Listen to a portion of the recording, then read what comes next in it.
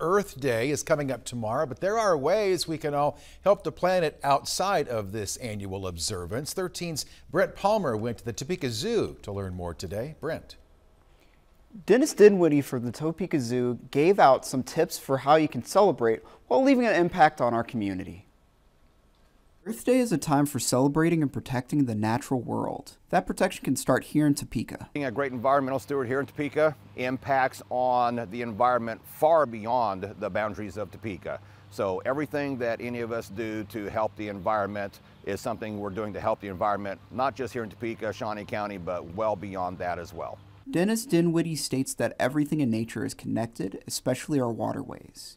The Kansas dumps into the Missouri River dumps into the Mississippi dumps in the open ocean through the Gulf of Mexico. So if we stop putting toxins of all kinds in our storm drains, it protects 153 miles of Kansas River, plus the Missouri, plus the Mississippi, plus open ocean.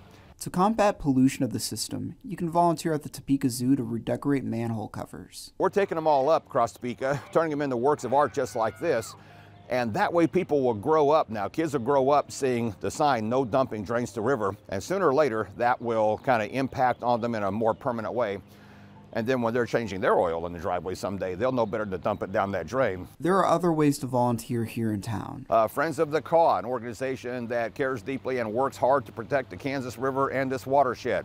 Looking for volunteers on the cleanup days that they do, on the river cleanup days. You can also change your environmental impact in other ways, starting with what you do at home. Right now in springtime, as we're making plans for planting our lawns, our yards, our gardens, and our properties, we can make choices on what we plant that beautify our yard and also support pollinators, monarch butterflies, and all kinds of other pollinators.